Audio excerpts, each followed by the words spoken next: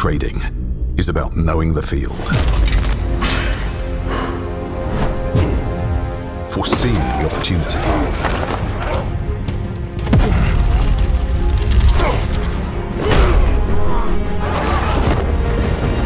executing at the right moment. Timing is everything.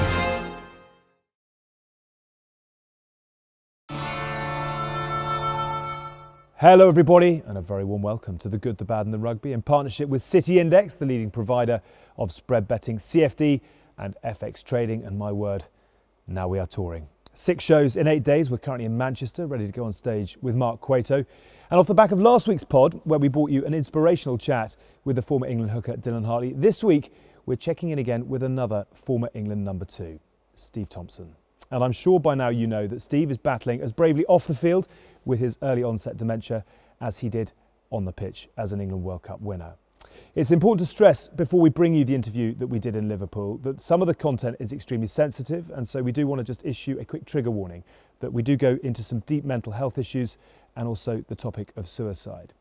But it was a truly remarkable evening, hugely inspirational in the way that he's dealing with his current challenges, and also incredibly entertaining with a man who has been there and almost done it all. So let's bring you the very best of Steve Thompson in partnership with us in Liverpool. But before that, it was a show that began with the usual nonsense. It is interesting because obviously, you know, that rugby culture, people associate it with drinking, but drinking is the only thing. You know, when you come out a night out and you go, I'm not drinking, everyone goes, the fuck? What do you mean, right? It's the weirdest mentality, isn't it? Oh, I'm just going to have one. Pussy. What's the point? What's the point in having What's the point in having it? What's the point? You might as well stay at home.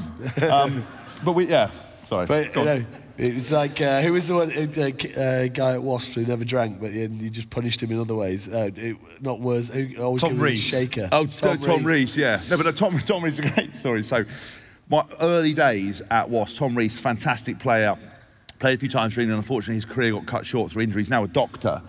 But his early days, there's a couple of things in. We called him Tom Rees, and I was bored, which is always dangerous. And I remember talking to one of the lads going, oh, you know Reesy? Obviously all the lads like, yeah? Well, you know he joined in Robot Wars with he built a robot, right? And entered the TV show Robot Wars. And the lads are like, really?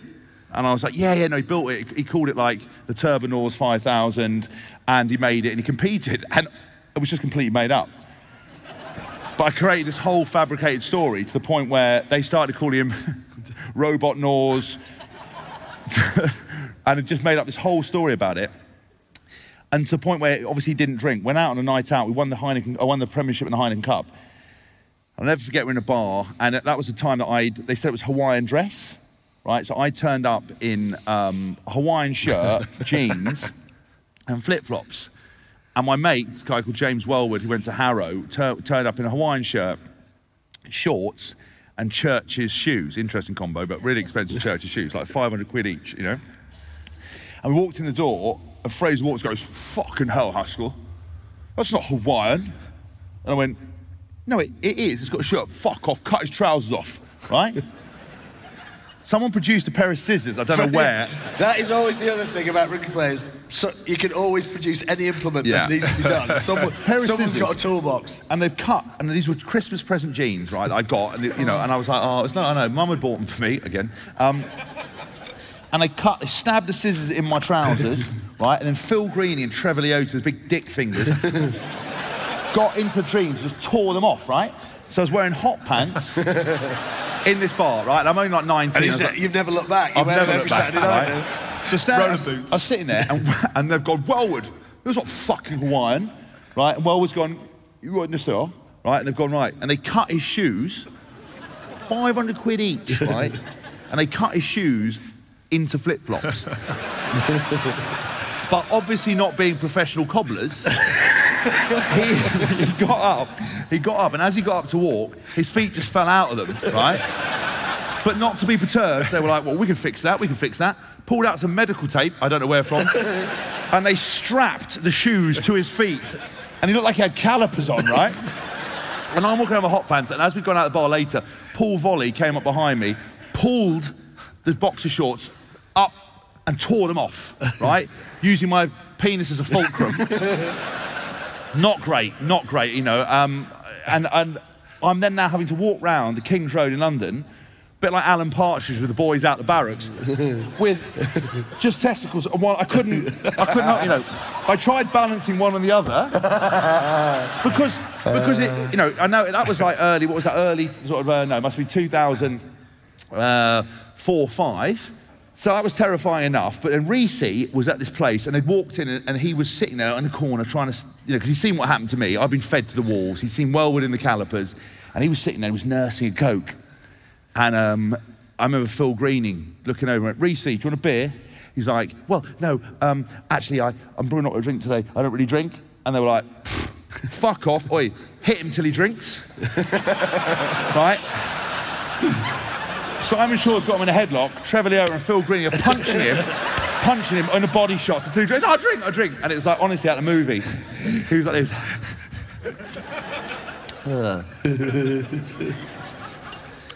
And then it was like, hit his lips. 4 hours later, I walked in, he was being sick in a urinal. And he then had to go to England under 21s training the next day, right? He'd never drunk, he'd never been hungover, they'd forced him into it, he'd loved it, turned up to England under 21 training, massive deal for him at the time, trained at the absolute fucking house down, got man of the session, people had never seen him train better, he's never looked back. And he went to medical school, I think just for the drinking, if I'm honest with you. Amazing. Yeah, so yeah, it's one of those team socials. What a player. Shall we bring up our main guest this evening? It's an absolute honour to have him with us tonight. One of the greatest players of his generation, of course, a World Cup winner. Ladies and gents, will you give an enormous welcome, please, to Mr. Steve Thompson!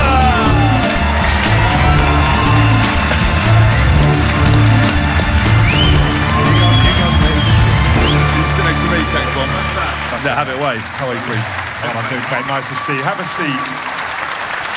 Steve Thompson, ladies and gentlemen. Yep. Whip. An enormous round of applause, and quite rightly so. Often we sort of throw out the how are you, but with you it's sort of got a bit more resonance and a bit more weight to it. It's very good to have you with us tonight. You're a busy man. Lot going on. Yeah, not literally. How are you though? How is life? No, I'm good. I'm good. Yeah. Yeah, it's been a bit of a whirlwind the last week or so. You know, I've actually tasted a bit of Haskell's life for a week. You know, booked tours, talking shit. It's harder than you think, isn't it? It is hard. I'm tired. I'm very tired from it. Yeah. Yeah. And you've got the book out. We're actually selling it out front. If you haven't bought it, it's a really, really powerful, strong, amazing read. But you've been out promoting it, talking about it. Going well? I got asked to do a book a while ago, and I weren't interested in it whatsoever. And obviously, with everything that's gone on in the last 2 years, there's a number of people that are suffering and stuff like that. So I thought someone's got to put their head up. Yeah. And I'm ugly enough to take it. So you know, that's what I've done, and I was writing the book really for my kids, so I've got people adding into it, and Hask and I were talking beforehand, and the last thing I want to do is, when I die, is people stand at my at the church and start saying he was such a good bloke, he was a nice bloke all the time, is that because that's a lie. Right. I am an arsehole. It is, right. It is true. What should they say? Sorry? What should they say? He's an arsehole. I said this before. We were talking about it because I said, you know when always you see on the news, right? And they always go, oh, so and so's died, and there's a quote. He was lovely, and they're amazing. No one's ever a dickhead, right? And on the sheer amount of people you meet, you know there's obviously dickheads everywhere. No one's saying that at your funeral, pal. That's what I mean. But I said that when I die, I want people to go, do you know what? He was a bit of a dick. He made a couple of people laugh. He tried his hardest. He'll be missed by a couple of people, but we'll probably all just move on. But not this whole like glowing thing. He changed people's lives. He was a hero. All right, calm down, fans. Unbelievable. In terms of obviously the book itself, has it been quite a therapeutic process? Have you quite enjoyed going back through it? Do you know, I loved it. John Woodhouse, the ghostwriter, I used to meet him in, I live not about half an hour from here. We used to meet in the pub, have breakfast and that in the morning, and I loved it. I still meet him now. The book's finished, but I still every week I meet him because it's just nice talking to him and just sort of, I don't know, he just understands me, which is nice not many people routine have. As well, though. Yeah, exactly that. So it just sort of chills me out. I go there. He's a bit like a therapist that I don't have to pay for anymore. Yeah. I just have to literally just get him a bit of breakfast, and it's, you know, he's there and he's like a beaten dog, bless him. But no, and he just got me straight away. And when you're doing the book, you have to he has to write a bit of a taster that you want to put out there and stuff like that. So when we were looking at Pastor will know this sort of thing, but I was having talks to all the book companies and stuff, and it actually went to an auction, which apparently not many sports books go to auctions. Wow. So it sort of went off. But Steph, my wife, and I were sat there in COVID, like I'm doing the Zoom calls, and there's me, because I'm at home, so I don't care. So I'm literally box shorts on and then a dress shirt and stuff like that. And we're just there talking to these publishing companies, and it's like, so why do you think you should be able to do my book? And talking, I'm just thinking, oh my God, what a wanker! I just sound like Hask here. Like, you know what I mean? That's what we try and do. So we're there, and Steph and I were just, people that know Steph, she's like most laid back. She's a Scouser, so that's why. That's why I believe in charity, but I don't believe that much to live in Liverpool. I live just outside, and we come in now and then. That's what we say. But no, I love it. That's why I'm here, and 30 minutes from Liverpool, it's perfect. And she always tells me how great Liverpool is. And she always, the first thing her mum told me when I met was like, "There's 2 teams in Liverpool. Do you know that?" And I was like, "Well, yeah." And she went, "Yeah, Liverpool and Liverpool reserves." Right. And that was it. So just like, well, there might only be 1 team in the Premiership next year, might there? Yeah. How to get the crowd on side. Punchy. Bold. I get this from a 9-year-old daughter, so you're in safe If anyone gets offended, just go to the dementia again. Yeah. What did you say? Sorry. Yeah, exactly. I wasn't even there. It wasn't me. Yeah, it was. One there. So when people ask you now, how would you describe your situation now? It's been a journey of understanding, to be honest. I sort of knew there was problems before I got diagnosed, but you're just in denial and just thinking I'm fine, everything's fine, and then suddenly you get the diagnosis, and massive relief at first, because it's like, thank God there's a problem, so there's something I can fight against, and you can either look at it like early-onset dementia, and it's a bit of a death sentence type thing, or it's a brain injury, and it's something I can fight, and we have a go against, and that's the way I've gone down. Yeah. And my neuropsychiatrist has told me, he said, look, the thing is with your brain, it's like a Nokia battery, but an old one. So I just have to recharge it all the time. You have to rest a lot more, whereas before I wasn't doing that. So I was having a lot more sort of episodes and stuff, and I've openly said, I've been close to suicide over the last year a couple of times, but they've got me on medication now. And it's, I've had my life the way I look at it. I've got 4 young kids that I've got to, and I don't want to be one of these energy sappers, which I'm doing right now. I'm sorry about that. No, that's not the case at all. But when you phone your friend and like, oh, I'm not talking to him, he's gonna he's like that. Yeah. But for me, I've gone through it, and I'm on the medication now, and it's just to level me out, so I can give my kids and my wife and my friends a better life and a better me, really, because there's been a few years now that I just didn't know what was going on, couldn't understand, and I'd just fallen apart a bit, whereas now I'm trying to put that back together and just live life the best I can. Good on you. Amazing. Amazing.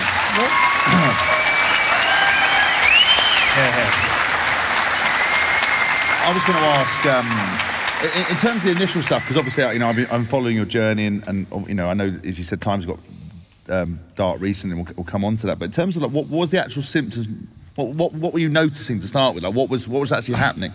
It sort of started happening when I was in Dubai, working in Dubai, and I'd start going to meetings, and I was coming out of meetings just thinking, I have not got a clue what's just gone on there. Like, not a clue. Whereas before I was doing well, suddenly I started totally missing meetings. But then also like the social side to it, I just stopped completely going out and stuff like that. Was in Dubai, it's quite a social place. You've been there. It's like a Peter Pan type land. Do you know what I mean? It's just everyone goes out all the time, and I just ended up just not wanting to do it, and then just because of the memory stuff, my job started going downhill, and getting angry and pissed off and that, and just so then in Dubai, if you don't work, you can't have a visa, you got to leave. So suddenly I've got young kids in private school that I've got to sort of pull out. Life was going well, and then suddenly we're in Cyprus, and I'm just sitting there like in the back garden, sometimes in tears, sometimes just not knowing what was going on with me. Yeah.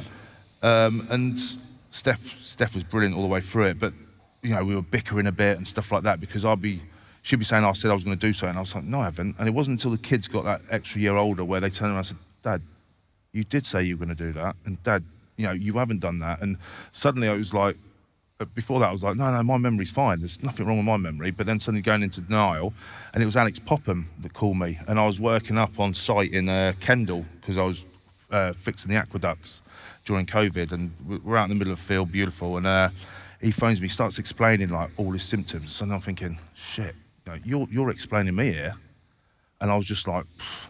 So he said, look, why don't you go and get tested? So I said, yeah, all right. So I went and got tested, and it took longer than it should have done. Well, not should have done, but just because of COVID. So there was plenty of different ones you had, and the one doctor specialist came out to the house, and there's like a test, and they give you 20 words, say 20 words, and you have to repeat them. And then you go off to other memory games and stuff, and then they go back to the same 20 words, you repeat them again. And she said, like, the top I score I got was like 5.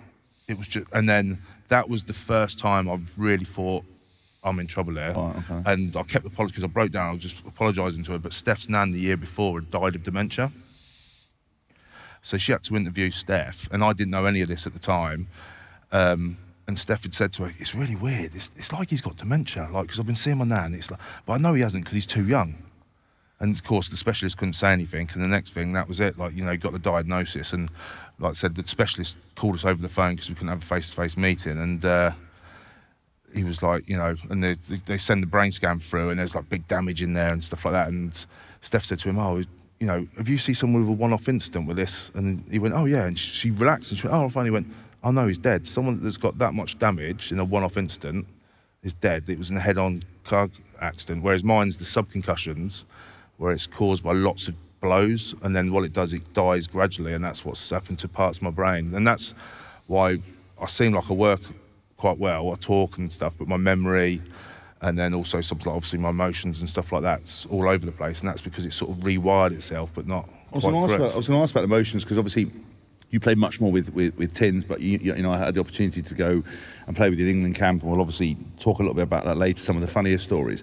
But obviously I knew you as very kind of straight talking, very down to earth, not overly emotional and stuff. But obviously before we did the show, I remember sending around to lads, I read in the papers that you were talking about the suicide, that you'd gone to a train station and stuff like that. I mean, I know people, I don't know anyone who's gone through the same situation as you, but just mentality-wise, like, how did you get into that mindset? Were you surprised, and what made you not go through with it? It's weird. Like I've spoken honestly over the last few days about it and stuff. Like, I used to think people that committed suicide was weak. Yeah. And I know family members and stuff like that, and it sounds awful me saying that, but I just want to say where I've come from and where I am now. And I thought they were weak. It was like, just what are you doing? When you're in that moment and you're there, it's just like you're the most selfless person there is, because you just feel that everyone else is worth a lot more. Yeah. And you just there, and I was holding on to this fence, like just crying, just thinking, and then suddenly luckily I had like my phone, I took my phone out, my kids were on the front of the phone, it stopped it, whereas now I've gone to my neuropsychologist, and he said, I sound like one of these bloody Americans, don't I? I come from a counsellor. You've changed, mate. I've got my own therapist now, do you know what I mean? Yeah. You have changed. And suddenly, you know, it's things like, you know, Steph's perfume, it smells and stuff like that, and it's really weird. With the damage, I've got a massive nostalgia, like 70s, 80s music, love it. And it's like all the old days and the old chat, and then with the rugby stuff, like I've got the period of about 10 years that's just, there's nothing there whatsoever. Whereas like my Colts days and stuff, and I still go and see those lads and have dinner and stuff like that, and you know, we have, and I can remember that, but it's just the other big chunks, there's just nothing there. Wow. Is it every day is like literally a school day? You're finding ways to better operate, to keep yourself, you're emotionally more stable. Yeah. You understand what works better for you now because of the... Yeah, it's more like you said, routine. Like I've got a Peloton bike, so I live off the Peloton, and that's sort of my punishment. If I start feeling a bit down or tense, I just go on that as well. So I'd like trying to get into my fitness a bit more again and stuff. And like I said, the last few days have been a nightmare, because I've been here, there and everywhere, and it just blew me out a bit. And so I had a bit of a wobble, but once again, it's Steph and the kids. Like I said, look, I've had enough. I called off 2 meetings, just went home, had a night home with the kids, in my bed, and then just level myself out. So that's, you know, I'm starting to understand what I need to do. Yeah. But, you know, like I said, Alex Popham's been one of the ones just leading from the front on this. He's just been phenomenal. But there's just so many stories. Like there's, you know, there was 3 of us, then there was 7 of us. Now there's 175 that have been tested and got this diagnosis, and there's a lot more waiting as well to be tested. It's just massive, and it's lads with seizures, it's lads, so many lads have tried to commit suicide. People have committed suicide, and now those stories are starting to come out, and it's just horrendous. And that's why, I came out of rugby completely. Like these two, you love the rugby, you stay at, you do this, you do that, which is brilliant, because it adds to the sport. For me, I just wanted to get out. I played rugby, and I'll be honest, it wasn't my massive love. I loved like being with the lads, having a laugh. I went from building site, like council house building site, to literally, you can play rugby and you only have to train a few hours a day, to being on the building site 12 hours a day, travelling up and down from Liverpool from London up to Northampton. So for me, it was a good way of an easy life, really. And when I look back now, people say, would you have done it again? And personally, I wouldn't. I wouldn't be where I am now if I had the choice. Whereas I hear some of the lads, which is a bit weird, they're apologising to the missus, they apologise to the mum and dad, saying, I'm so sorry what I'm putting you through. And then someone says, would you do it again? And they go, yeah, of course I would. And you're a bit like, well, for me personally, that's my side to it. We were talking off air about, because obviously, like you said, it started off with 6 of you, then built up, now 175. But actually, because some people in different quarters have questioned, whether it's an attempt just to get money or what the story is. But you actually were telling to us before that there's actually a lot of rigorous testing. So the people who have tried to jump on, and they're getting looked at the scan, there's nothing there. Yeah. No, it's nice. I've spoke to him because I'm not money on trade at all. I'm not like feeling, I've gave money back to play rugby and stuff like that, and I've done stuff, and money's never been my number one objective and stuff. So when I came out with this, I'll be honest, it's kicked me in the balls by doing it, because I've had to stop jobs. I'm not allowed to go on big building sites and stuff now. But I've dragged my wife into it as well, because she wasn't with me when I was playing rugby. I met her at the end. So it's like, but I know it's weird. I can look in the mirror and I know I'm doing the right thing. At the beginning, when I first came out, I was getting messages like, we hope your kids get run over because you've ruined our kids' dreams. We respected you, whereas now we don't. All that sort of stuff. And it was a bit like, bloody hell, but I knew I was doing the right thing. So I just kept going. And now, we've had stories, I've met a chap last week, and, I don't want to scare people, because we go down the Junior Rugby Club, Willington, down the road. I love it. It's a proper rugby club. We go down there with my kids. Would I let them do tackle rugby? They're not old enough yet, but I wouldn't at the moment, until we start real assessing and making sure everything's right around it. But I'm getting the nice stories as well, where this chap turned around to me and said, look, my son took a head knock the other week, and he said he wasn't knocked out, and half the parents were a bit like, no, he's fine, and the other was like, well, we're not sure. And he said, as a parent, I was still like, I know he wants to play, but he said we didn't. We pulled him off, and that was automatic 3 weeks off now. Whereas in the old days, they still said there was 3 weeks, but then no one ever really done it. Yeah. It was never supervised. Whereas now, so he said, and I was like, all right. And he said, that's good. He went, no, that's not the story. I said, what? And he said, literally 2 days before the 3 weeks was up, he started showing symptoms. He started like getting lethargic. At school, his work started going a bit funny, and that's when it kicked in. And he said, Steve, if you and Alex and all these hadn't come out and said, he said he would have carried on that game, and he would have played 2 more games since then. As a young man that's at school, that's doing. So for me, that's a bit of a win. I don't want the game to finish, have it, but he can have his periods out now, he can reset, and then he can go back in and play. So it's like anything. You don't pull a calf and then suddenly play the next week. Yeah. And it's one of them. Let's just look after everyone. Let's look after the game. We want the game to carry on going, because it's a fantastic game. People are here tonight because of it. Yeah. Friends, but it's got to be done correctly. Yeah, friends and family, and that. It's amazing. Like I said, I love going down the rugby club. The buzz around it. Touch rugby with the kids, the older boys up there, and I just love the whole thing about rugby. Yeah. But it's just, let's make it safer if we can. So would you say your relationship with rugby is still quite healthy in terms of you are going down the club, but then the biggest problem is it's quite easy to make change at professional level quite quickly? Whereas, do you find that going down your local club, you see it's always normally the dads that volunteer to do it? Sorry, we really did have a good night last night. And still the same thing. They pull out the tackle shields. The kids are just running head into tackle shields. Is that the stuff that you really see? The end game is where the support isn't there. We need to make sure the education's way better. Yeah, because I look at it, and it's not a shame, but I've just got so much respect for these parents that go out on a Sunday morning when it's freezing cold, and I couldn't coach kids. and stuff like that. You know, I can't even coach adults. Do you know what I mean? It's just I just couldn't do it. Whereas they are superb. You know, they're unbelievable. The amount of time they go in there, they do it. You know, and you just think, it's a thankless task. But when it's just the knowledge, and what I like about the knowledge at the moment, even when they're doing touch rugby as such, say they're on the sidelines and suddenly two of them clash heads, people are talking about it now. So it's those little times like that they're doing it. Like I said, with the tackle shields and stuff like that, you think to yourself, do we really need to do that at the moment? Yeah. You know, for me, I'd rather them build up the skill set and run around, because, you know, you go and watch some rugby tournaments, and I don't want to go like, but they're just getting into tackle. And what happens is you've got the young, little skillful kids that touch that are quite good, and then suddenly just start going to tackle, and then it's the big kids. And I was a big kid, so it's like, give him the ball and he'll just run over everyone. Yeah. He's got no skill set there, and all he's learned is he'll run over everyone for a couple of years, and everyone catches up with him. Then he starts getting knocked around, and he either learns some skills or he goes off. I think there's so many different ways. I didn't play rugby till I was 15, 16. I started late. I was basketball, football. I was doing everything I possibly could. You know, I had a skill set where someone like Hask doesn't. You know, what I mean, lifts weights and stuff like that. That way, that's the third bit of shit you've given me. Remember his fucking show? That is true, though. Your story, I mean, you can hear a pin drop tonight. Your story is unbelievably powerful, and full kudos to you for the way you're telling it and the journey you're on.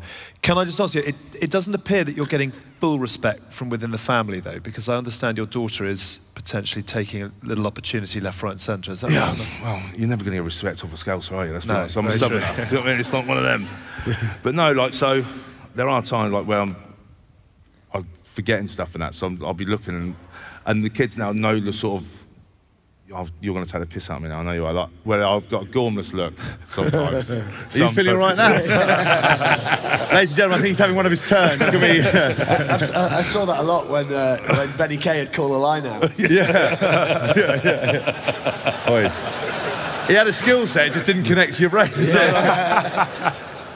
You know I'm throwing it because I've closed my eyes. And, he did that a lot when you threw it, as well. Yeah. And yeah, she knows. So she's looking at me, and it's like I just can't remember the names. So I'm there and I'm looking, and she's like, "You can't remember my name, can you?" And I was, "Yeah, I can." Yeah. And she's like, 3 guesses, if not £5.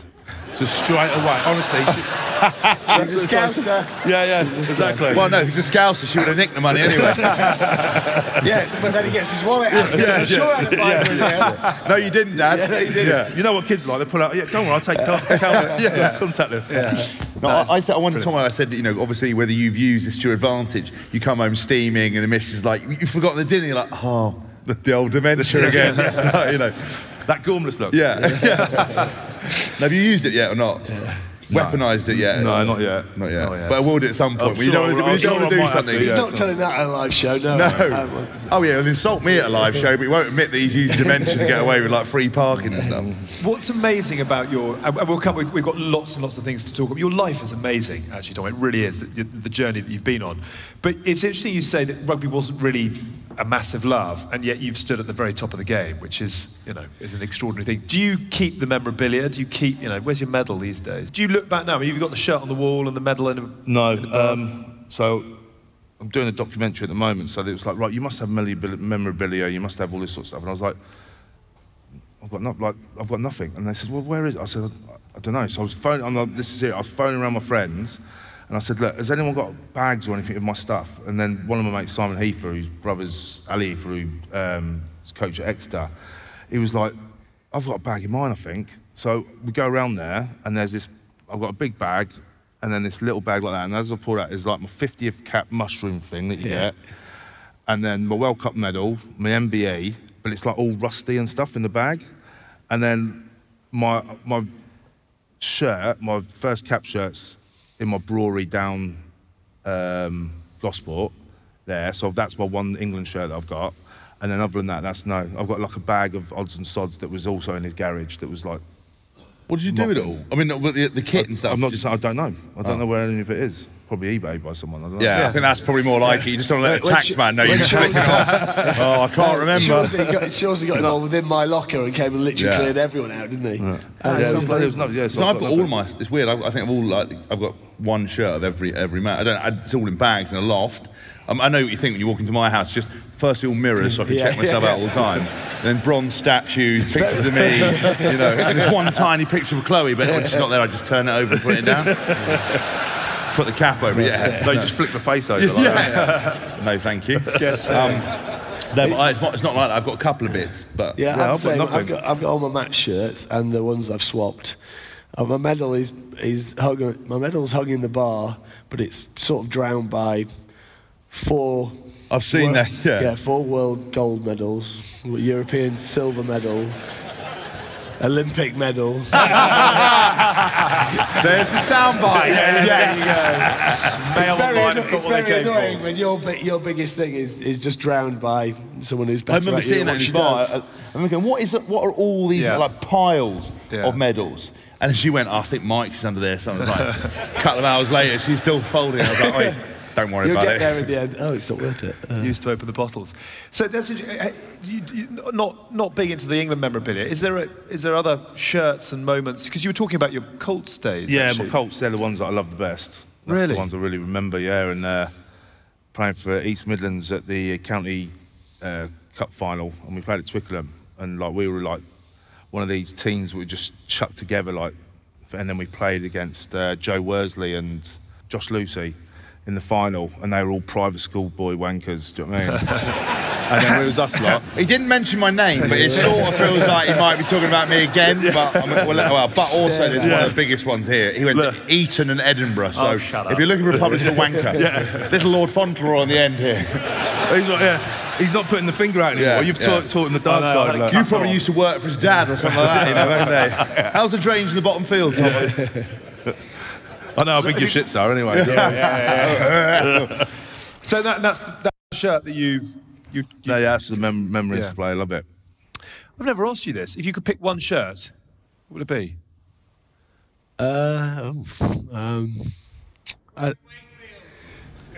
Could be.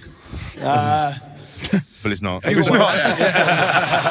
Oi, that was so sweet of you. Oi, it maybe could be. No. We always lost in finals at Queggs. That was the only problem. We always lost to Colstons. You did something the other day with rugby. Have you got a shirt that you would means the most? Not really. Which shirt? I quite enjoyed the Highlanders one because that was and obviously the Stade Francais. Yeah. Just for their sheer loudness and the craziness of them. Fitted you well, didn't it? It did fit me well. Yeah.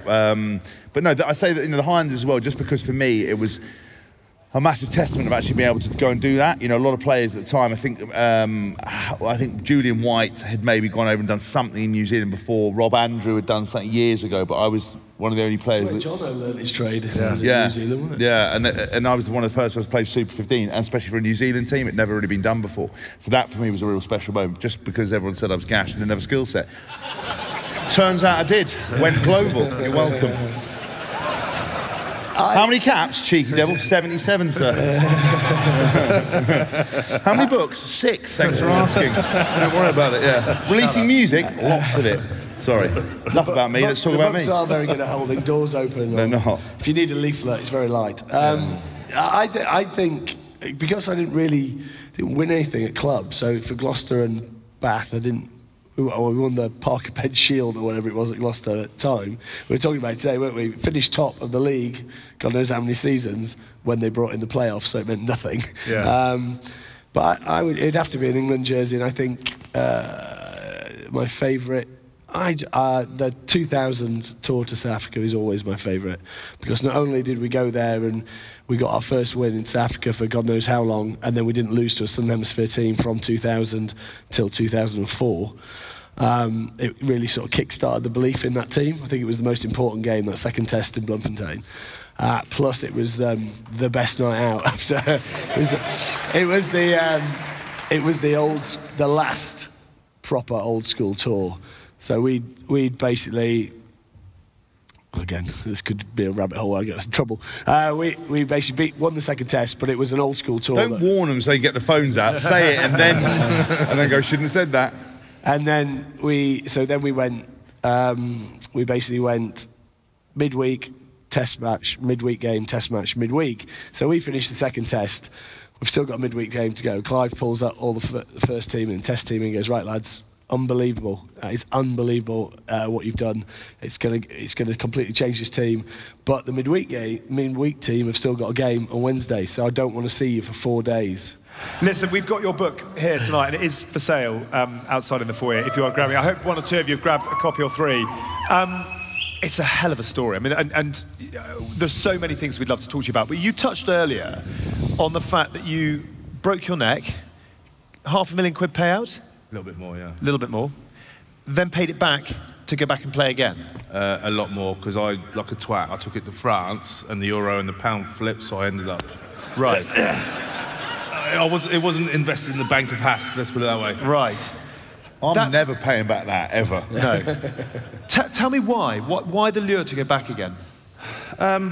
There's one thing. There was an old boy, Keith Picton, who saved me, really, massively. He's the one, when I got into the Saints, early doors of the Colts, he's the one that gave me money. I got kicked out of home, so then I was having to sort of just work on the sites, and then we were training and playing like the amateurs sort of thing, training Tuesday and Thursday nights and stuff. And every time we stopped off for food, I wouldn't have money because I was having to pay rent and stuff like that, and he always looked after me like that. But then also he taught me, like, if I got into trouble, because I was a bit of an idiot when I was a kid, normally in the Saints, if you got into trouble when you were in the youth team, you got kicked out. But he always backed me. So what he used to make me do, when we're on the buses on the way back and we've had a few beers, people are pissing and that all over the place, and it's like going up and down the bus. And then I was Steve, yeah, sorry, it was, like I said, we were council house kids, we weren't the posh ones. He used to make me stay behind, and I'd have to clean up the bus and stuff like that. And it's like, right, you should be getting kicked out, but I'm doing this for you. And it sounds weird, it's like a tough love type thing, and I just loved him to bits. And when I played for England, he turned around and he said, look, I'm not interested in coming to your first test, I want to come to your 50th test. And when I got back, that's what he done. Amazing. So, but when I got injured in 47. Right. So then it was like that couldn't happen. So one of the main driving things was like, I want him to do that. Yeah. Incredible. So what was life in France like? Because you mentioned you had quite a hell of a sort of journey to get to that point. But I mean, as a culture transition, did you love it? Yeah, like it's weird because I went there and I couldn't really remember much, and then I must have been, when I stopped playing, my brain must have stopped being inflamed as much and stuff. And then there's a slight bit that I remember slivers. But it is a bit of a comedy. Did that really happen? Because when you're a professional rugby team and you're on away games in France, there's some long bus journeys. Like you know that. And so over in France, you've either got the places where you stop on the side of the road and they've got little holes in it, you've got to try and piss and stuff like that, or you've got the proper ones, sandwiches and all that. So of course, we stop at the sandwich ones. And I was helping out with signing players. We got a lot of South Africans and Brits over, and Andy Good, obviously, he loves a sandwich. So we're stopping off, and then suddenly Lawrence Sen, the head of rugby, starts going off. He's like, "This is disgusting, you bloody Brits and your sandwiches." So he stopped us stopping at them service stations. We had to go with the ones with the holes. But him and the French lads used to get off and have 2 fags. But these are the players, like. They'd have 2 fags. So we weren't allowed a Mars bar, but they could have like 10 Marlboro Light, do you know what I mean, or something like that before a game. Unbelievable. And only in France. Yeah. Amazing. But they'd light up at half time as well, wouldn't they? Yeah. It's mad. I mean, this is professional rugby, and like Bolsh went to Biarritz, and obviously Hask, you went over to Stad, and Bolsh, I was like, "How is it, mate?" He goes, "It's awesome, but you've got to learn to not be professional again. It's going back to amateur. You don't have any training facilities. You basically turn up to training, everyone's having a bine outside, then you get changed, go and train, then you have a smoke after training, then you go home and have a coffee, and that's it." He just said you've got to get used to being so unprofessional. It was like that story with Julien Dupuis. So Julien Dupuis went over to play for Leicester, fantastic scrum half, and they were playing in, I think it was a European Challenge Cup final or a final, and it went to, he basically came off with 10 minutes to go. No one noticed where he went, disappeared, and it obviously went to extra time, and then it went to penalty kicks, and that's where Jordan Crane, if you know about rugby, he got the kick. But when it came to putting him on, Julien Dupuis is a fantastic goal kicker, and everyone's like, "Well, where the fuck's Julien gone?" Right? Because normally, when you come off the field, you'd sit with your teammates, you'd be there cheering them on. Lastly, Julien was seen walking down the tunnel, right? So they've sent the kit man to look for him. They're going everywhere, and they just found him in his pants, having a tab in the changing rooms, just smoking, watching the game on the TV. And I'm like, Julian, you fucking need to get on the field and do the kicking. He's like, oh, pardon. Right? Put his boots on, didn't even do the shoelaces, just ran up, kicked it, and by the time the ball went over, he was already dieting up again. Amazing. No, he's mad. But that, for those like that French lifestyle is insane. Like, you know, I was very lucky to go to Stade Francais, and you know, I left WAS, and at the time, you know, I was 24. You know, nobody really ever left WAS and was successful. Everyone was saying, "Oh, you're a money grabber, you're an arsehole, your career's never going to make it anywhere." Mainly my dad. Shut up, Dad. Why don't you love me? Getting quite deep there. No. So I signed for Stade Francais, got opportunity to go there and play with these amazing players, you know, Sergio Parise, Dimitri Sarzeski, Juan Hernandez, Julien Dupuis, and Dimitri Sarzeski is maybe the most beautiful man in the world. He had long flowing, he looked like Fabio, model, remember the model Fabio? He looked beautiful. And if he caught you in the right way and the light just reflected off his eyes, I'm not into lads, but even I was a bit like, ooh. Do you know what I mean? I was just a bit, because he was so beautiful, and then he'd do that and there'd be like sparkles and animations coming out of his hair. Didn't quite work for Shane Byrne, did it? No. Well, for some people it might be into that, but you know. But one of the reasons I went to Stade, you know, I got to play with these players, but I got to, I went there because they're a very, very flamboyant owner, a guy called Max Cuisine, and he was like a proper club owner. And that's the thing in France, they have these mad owners. Toulon owner, we know stories about that, but Max was amazing. He took Stade Francais from the 4th division to champions of France, and he was famous for a number of things. Pink shirts, right? He was the first team to have the pink shirts, and also this calendar called the Jeu de Stade, right? Whoa, this calendar, right? Greatest days of life. No, I think they were the greatest days. I'll tell you why, just because when you're playing over here, you'll agree with it. The big weekends were the European weekends, you know, going away to Toulouse, Castres, Toulon, you know, Perpignan, and going over there and signing for Stade and playing with those superstars. And yeah, the culture's mad.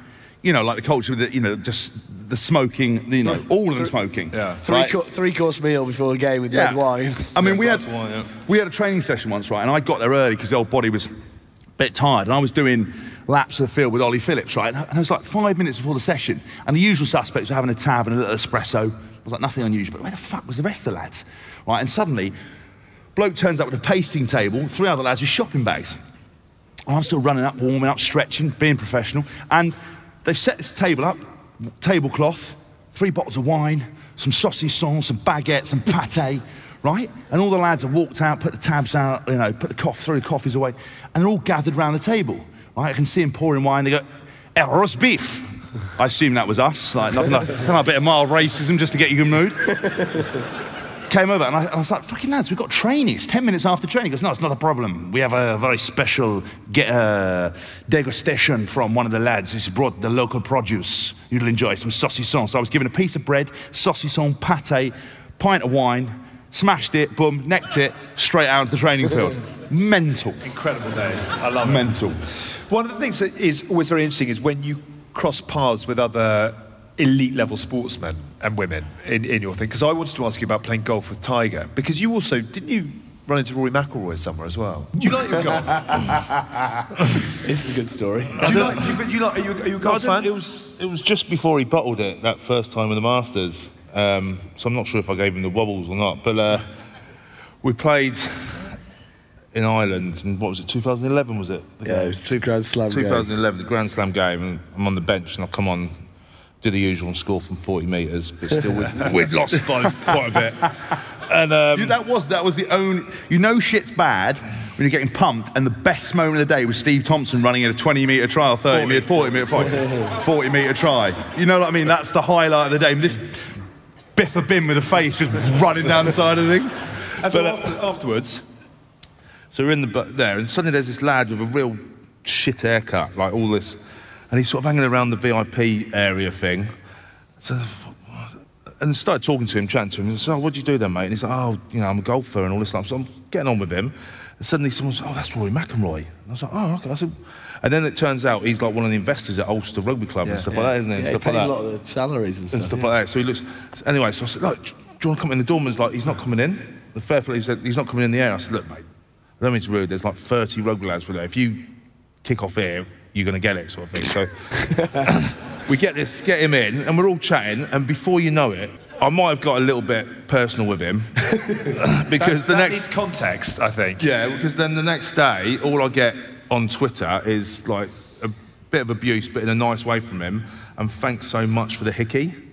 And then I think apparently I gave him, and the other one is Lewis Moody said I might have hung him off the balcony as well. That night was so random. Obviously, we lost a Grand Slam game. I'd got injured the week before against Scotland. Fodes and Danny Kerr were then talking to Louis Walsh, singing to him, saying, "Could you put us in a band?" I'm like, lads, we've got Rory McIlroy hanging by his ankles over a balcony. We've got these two singing to Louis Walsh. I'm like, what the fuck's going on? And then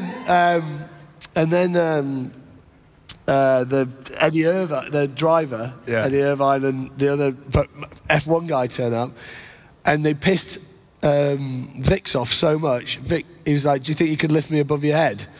And Vix was like, "Yeah, of course I can." Like, just picked him up, threw him onto a sofa. I was like, what is going on tonight? I don't know what's happening, but I like it. Crystal's nightclub in Dublin. Make sure you're there. I had a nightmare because I got drunk and I'd walked in to the VIP area and there was this little short guy with tight curly hair, and he went, "Ireland!" like Grand Slam, and I looked at him and I was like, "Fuck off, pubed, or I'll burn your shit lid off."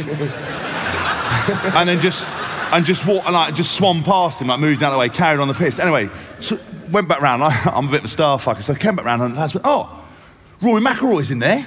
I went, "Is he?" I said, "Fucking hell, go in there."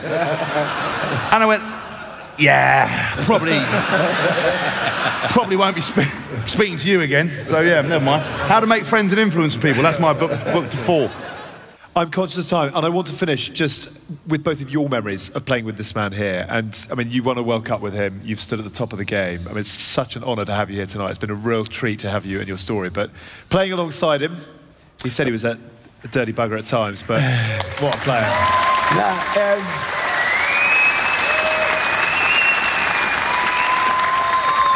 Yeah, I mean, like, because Tomo came in, we were just talking about it upstairs, Tomo came in 2001, the year after sort of myself, Benny Cohen, Bolsh, you'd come in at the same time as Jason. So it was really the sort of new era of, and even though he's a big man, he wanted to play rugby.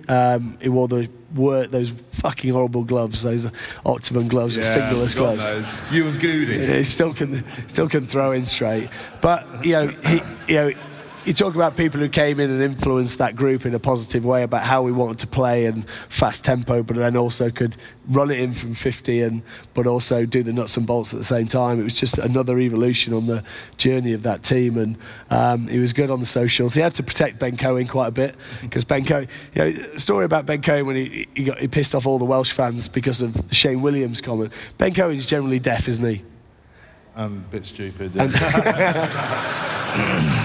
So he basically couldn't hear him when he went Shane who, but then Wally basically walked around most of the time just sort of making sure that everyone didn't hate Ben Cohen, which was a big role in his life. But yeah, I mean, what he did for the team, I mean, look, I know I was very lucky to have a bit of time with Steve in the England squad, obviously. Yeah, and so I mean, firstly, a credible man. We are on the surface very, very different. Obviously, different backgrounds, but we always got on. You were an incredible professional and a great player. And actually, for a big lump with a big dumper, you had real good skill set and everything else. So like, and we had a lot of good times together. What more can I say?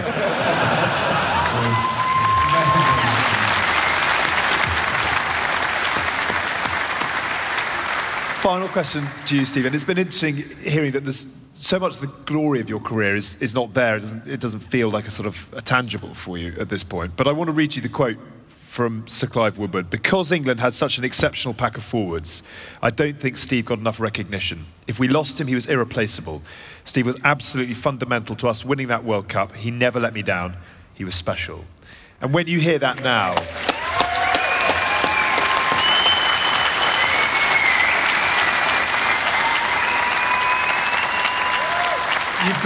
You've got a hell of a fight which you are taking on with unbelievable courage now. But do you look back? Do you rewatch? Do you want to sort of remember and revisit the glory on the field, or is that a different lifetime? No, it's it's weird because, Christ, I've had to watch it like so many times over the last few days where reporters are like, look, you must remember it, and I'm like, I don't remember it, I really don't. And I'll be honest, when I'm watching it, and it's like I'm watching England now, but there's just a fat, ugly bloke and two that can't throw the ball. Do you know what I mean? So it's like... Jamie George ain't that bad. He's the only one that makes me look good, do you know what I mean? Yeah. And so yeah, I'll be brutally honest, like, I feel like a bit of a phony when people come and ask me about it and stuff at times. I can lie in two ways. I don't want to be rude and go, I don't know, because the last thing I want him to do is think, oh, he's arrogant, he don't want to speak to me. Or I can just go, oh yeah, it was amazing, but I don't know. There's nothing there, there's no sort of feeling towards it. And that's the most bizarre thing about it, that I watch it and I don't get any goosebumps, I don't get any of that, even when stuff's going on, I don't get that stomach, it's just bizarre. Yeah. Tell you what, if someone comes up, it's a way of killing off the nose. Oh, tell us about 2003. Got dementia, don't remember it. Guaranteed there's not a follow-up question, is there? That is a great way of getting rid of them. Yeah. That's the... And what about now? Obviously, we hope your book flies, but what's next? I've got a documentary coming out, hopefully in July-ish. It should be finished at the end of May. But once again, it's sort of trying to highlight what it is, and then also just try and help as many people as we can. Yeah. You know, I've started working now. Thank you.